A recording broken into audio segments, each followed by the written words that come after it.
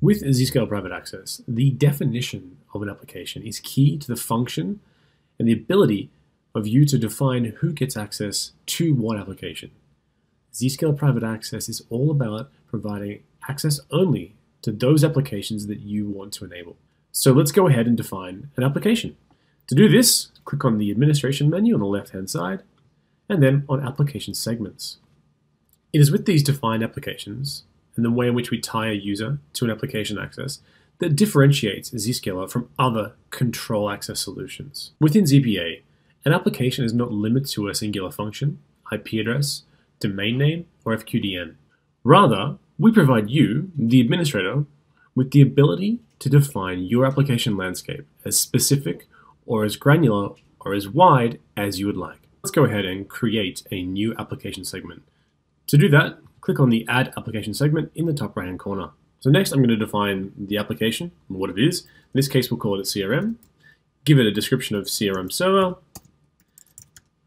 Make sure that we have that enabled here, and then move on to defining the application's IP space, host name, or so forth. As a pro tip, here is where Zscaler Private Access has its true power. An application in Zscaler Private Access is not limited to a singular IP address or domain namespace. For example, if you have a corporate application where all functions of that application are defined within a subdomain, you could define that subdomain here. To do this, you can define a wildcard.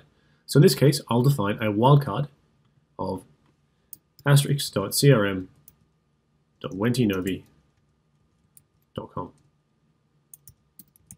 This essentially means that we now have an application segment that will hit and fire on any application that meets the prefix of this wildcard.crm.wentinovi.com. But what if you also wanted to include some load balance DNS names? Let's do that then. We click on Add More, and I'm going to add a load balancer. For example, let's call it crm-lb.wentinovi.com. I also have the ability to define the application IP space that this application might have access to. So here I'm going to add more once again, and this time I'm going to add an IP address. Rather, I'll start with a singular IP address, 10.0.0.1. And maybe I'd like to add an actual network space as well. So I will add 10.0.0.1/24. Now, these definitions can be defined in individual application rules or application segments. But this is the power of Zscaler Private Access. You can define all of this in one application segment. So now that I've defined my hostname, FQDN, and IP address space of my application, I need to define the TCP and UDP ports. I can do this here. So very simply, we'll do everything as an example. You can actually be as specific as you'd like. In fact, I'm going to change this and make it just port 80. And then I'll add, maybe there's an SSH service in there somewhere. And what if the load balancer wants to talk SSL, so I'll add 443. Now these are specific TCP port ranges, and you could actually theoretically add a high port range for perhaps some random connections. So let's just do that, 1024 to maybe say 2999. UDP can be defined just like TCP, with specific definitions or broad ranges. One pro tip to keep in mind though, if you are going to be defining UDP ranges, please do not send UDP 53 or DNS traffic through a ZPA tunnel. It is better to leverage the DNS resolution of the ZPA process, where the client Z app looks up the ZPA policy engine to confirm that the hostname or FQDN is available for the user, rather than send the DNS through the entire tunnel. In this case, I'm just going to define one range here. For this demonstration, we're not going to dive into the double encryption or bypassing and the health checking and so forth. We'll address that later on. So we're done now. We've created the application segment in its first stage. Let's click on next and go to the next period. So now we're being asked to define a group of application segments. Think of this as a collection of application segments together.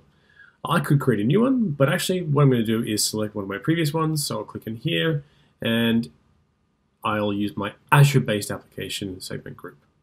Then, once you've done that, click on Next. Moving forward, we're now brought to the server group definition. Server groups are critical to the functionality of a ZPA policy rule. With application segmentation, especially in those application segments where you're not sure exactly what your applications are running, which we will cover in some depth in the discovery section of this program. But for now, let's define a server group, give it a name, and then we can turn on or off the discovery. The discovery feature allows us to identify the applications that your users are talking to within that application segment group. To make sure we assign that discovery feature, we need to select a set of connectors. So I'm going to pick the recently created new connectors here and click done and then next. Finally, you can see an overview of what you've just created. The application segment is now completed, so click on save. We've created an application segment. We need to add it to policy.